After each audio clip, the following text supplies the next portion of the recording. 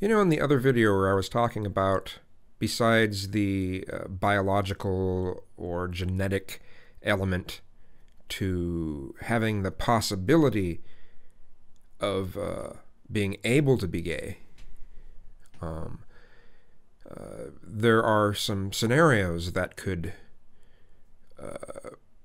basically cause someone to not be bi but be gay. One of them being a household, a guy being raised by a single mother who says negative things often about masculinity. Then you have the kids who had fathers, but their relationships were awful. But there's a third thing, and there are several others, but there's a third important one that I didn't mention. And it can be just as powerful, if not more powerful, than some of the things that actually happen at home. And that's when kids are bullied.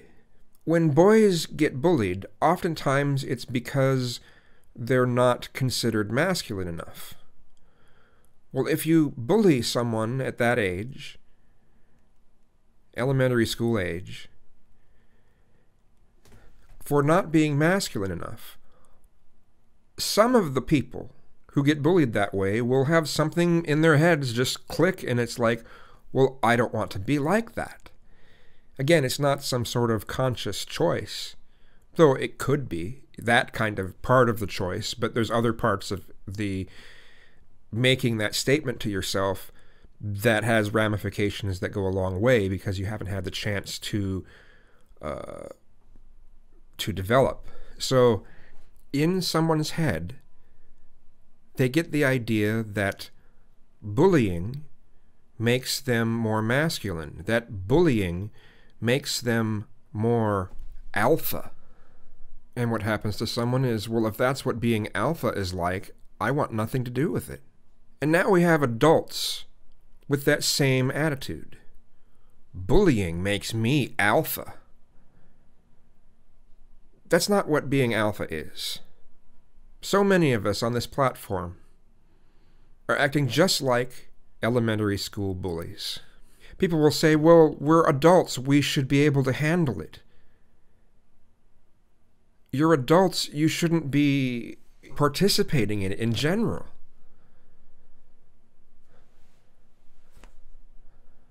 I mean, let me ask you something. Can you picture someone like George Carlin having the kind of behavior that we're talking about here? How about Christopher Hitchens? How about Patrick Stewart? How about Terry Gilliam? How about John Cleese? How about William Shatner? Any of them? Can you picture any of them doing this sort of thing?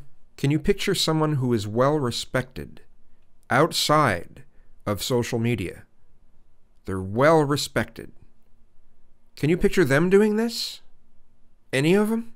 It's almost like people are going, well, I never had a chance to be a bully when I was growing up, and now I have my chance when I'm an adult, so other adults can handle it.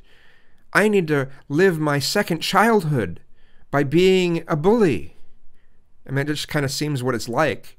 And then there are those who were bullies in elementary school too, so, and, you know, now they can return to this thing that makes them feel good temporarily, somehow. Something I never really understood. Why would you get off on someone else's misery? Or attempt to make them miserable? I don't get it. And it's scary to me how people can be that disconnected from what they are actually trying to do. When you want to make someone feel like shit and you go through with it, I mean, sometimes, I think everyone at some point has a desire to make someone feel like shit, but to actually go through with it, I don't understand that. That's sick. It's sick. It's truly sick. It's demented. It's disturbing. On a far, far larger level than people who believe there are more than two genders. Far, far worse. Far worse. And I can't wrap my mind around it.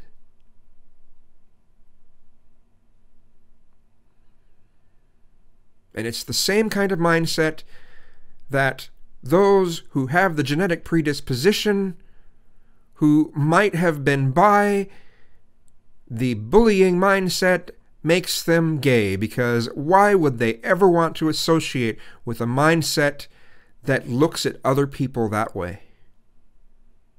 So now apply this to SJWs.